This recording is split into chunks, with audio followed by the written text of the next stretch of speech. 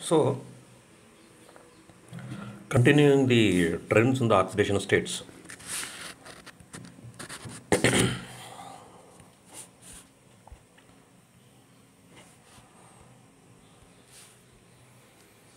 Transition elements, in the lower oxidation states, that is, for example, plus 2 or plus 3, they form only ionic compounds.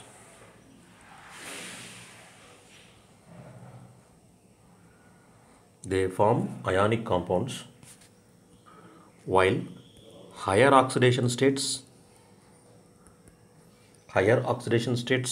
form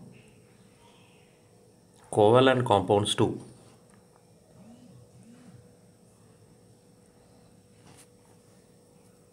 This is in accordance to Fejan's rules, what you have learned in chemical bonding last year.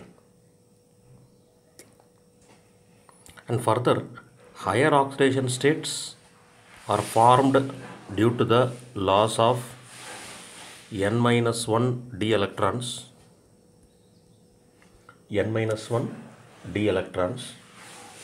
This is very important. For example, in permanganate ion, the bond and dichromate ion